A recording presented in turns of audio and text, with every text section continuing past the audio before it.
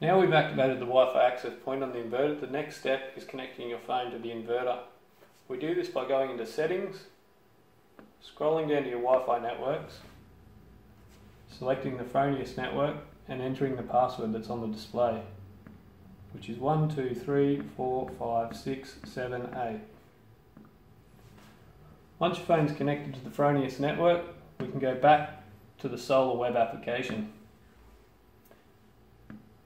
In there we go to your settings, PV inverter homepage, and this will bring up the homepage of your inverter.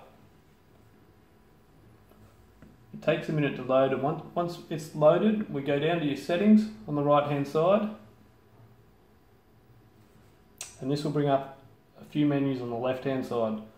We want to select your network. This will bring up the network interface. We scroll down to the bottom and it's got the wireless LAN settings.